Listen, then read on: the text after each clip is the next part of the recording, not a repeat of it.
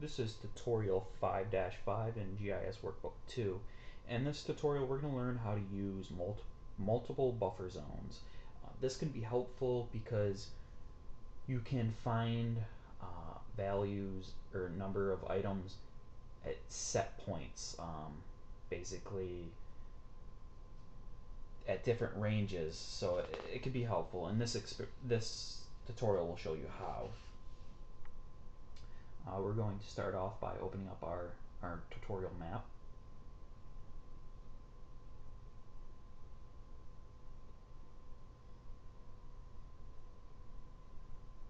And we're going to be creating a buffer around a fire station, and we're going to find out how many structures are at different distances.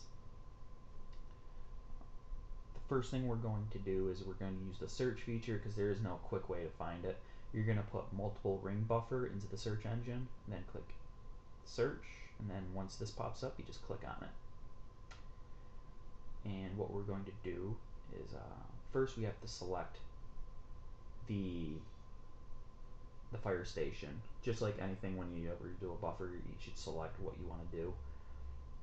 We should go to list by select. As you see, nothing is selectable, so we're going to click on fire stations, and as you can see, the select feature has become available now. Previously nothing was selectable, so it grays out. So now we're going to click on that.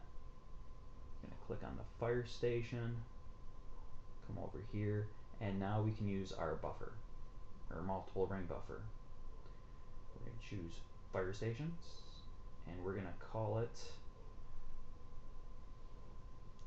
Station 1 Buffers.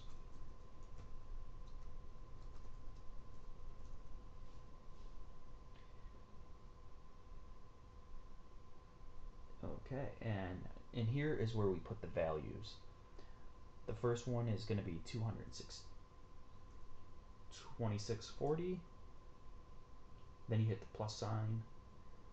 Then they want us to enter 5280,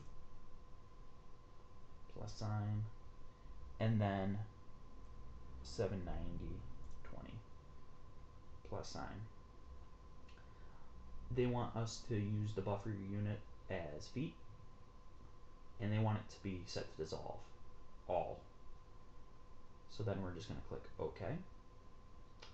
It's going to do its thing.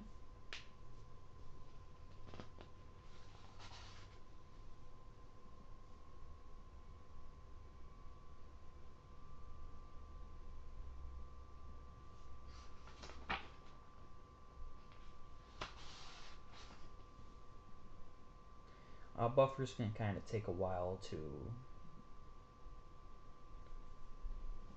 be produced.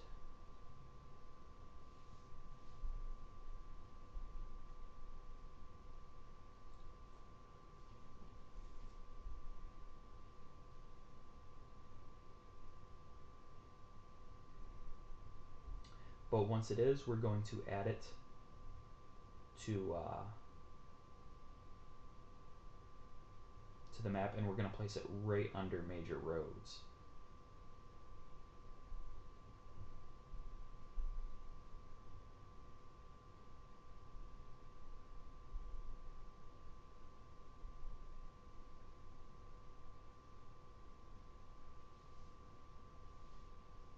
Yours might look a little bit different. They assign the colors at random. So I just moved it to where it's above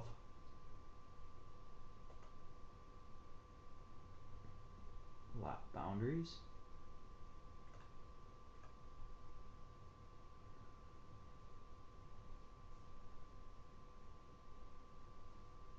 Okay.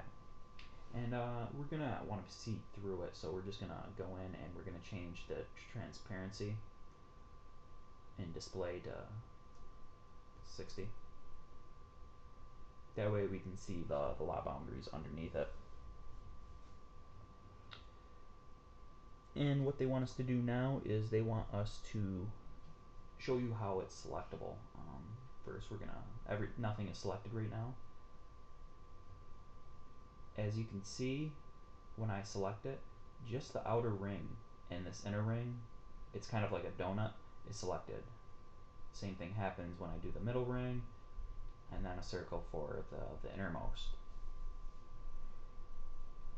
So with that done, we're gonna clear that. And what they want us to do is we're going to find out how many structures are within each ring. So we're going to select the inner ring and work our way out. We're going to do this by a select by location. We're going to select features from building footprints. We're going to use the station 1 buffers as our source. Make sure the use selected features is checked. And in here, you're going to want to go all the way to the bottom, and you want to choose features, have their centroid in the source layer features. Now what this does is, any building, some buildings might be partially in another ring. This will only select structures where the center of the building is in that ring. So a building will not be selected more than once. With that done, we're just gonna hit OK. And we're gonna go to our list by selection, and you're gonna want to take down this number, this 1,380. Just write that down.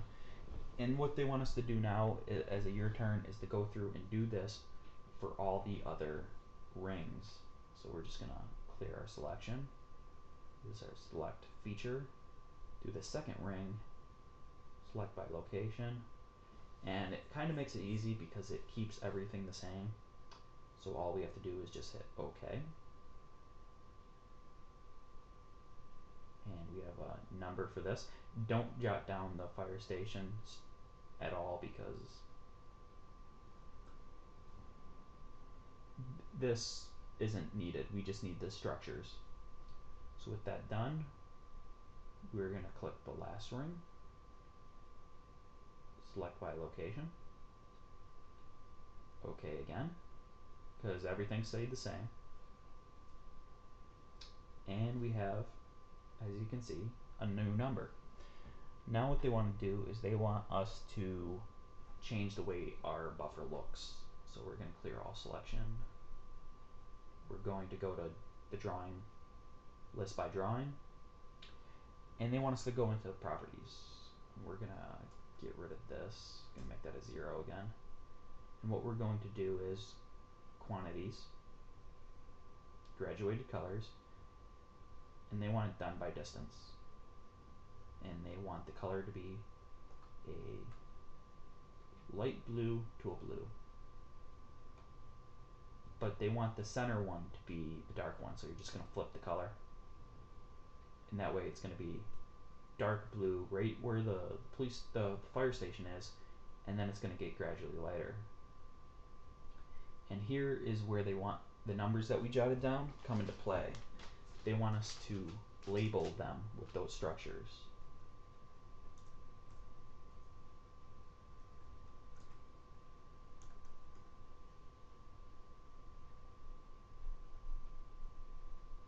Okay. So your map, and they want us to bring it right under lap boundaries. Or I mean, not lap boundaries, but footprint.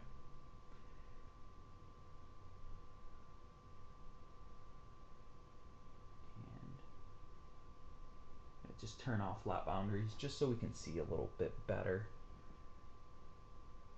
And you'd want to change this to number of structures. And right there you have a pretty good map. So now they can look at this and find out that how many structures are in their radius at different points. And that's it for this tutorial.